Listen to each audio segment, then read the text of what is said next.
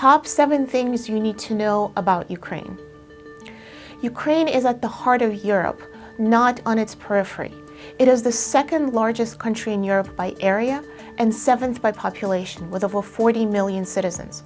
This crisis will affect everyone. Russian President Vladimir Putin resents American primacy in world affairs.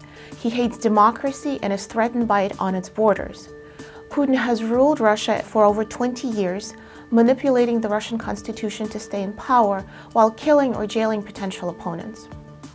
The Russian president has intervened to support dictators from Belarus to Syria to Venezuela. He wants to restore imperial rule in the former satellites of the USSR. In 2019, the Ukrainian people elected Volodymyr Zelensky to replace his predecessor supported by Moscow.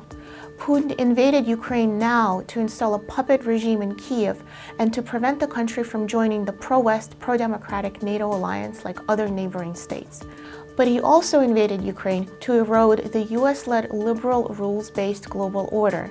In this sense, his invasion is about more than Ukraine alone. Diplomacy did not work. The leaders of the United States and the European nations met directly with Putin to prevent war.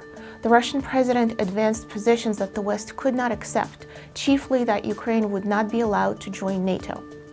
Meanwhile, Russia used its veto as a permanent member of the UN Security Council to block any measures that would have stopped the invasion.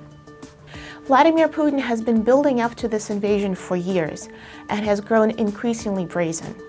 From invading Georgia in 2008, to illegally annexing Crimea from Ukraine in 2014, to intervening in Syria in September 2015.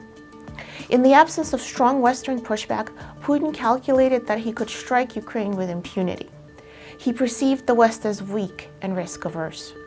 During the winter of 2021-22, Putin amassed the largest concentration of firepower in Europe since World War II on Ukraine's borders. But that's not all.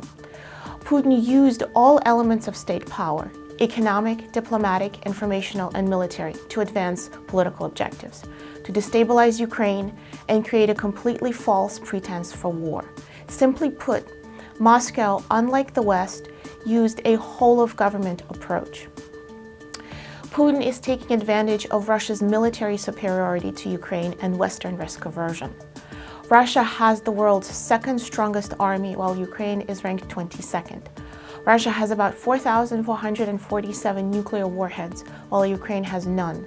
Under the 1994 Budapest Memorandum, Ukraine gave up its nuclear arsenal, the third largest in the world, in exchange for Russia's promise to respect its sovereignty.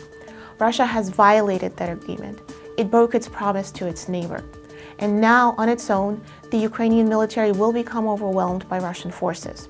Putin privatized the country's major industries and gave them to his political supporters. The US and its allies have instituted economic sanctions targeted at these oligarchs and major financial institutions to inflict pain on Putin's cronies.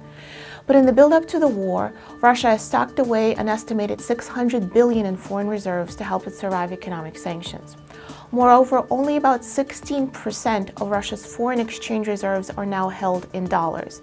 This is down to 40% from 5 years ago. One final point.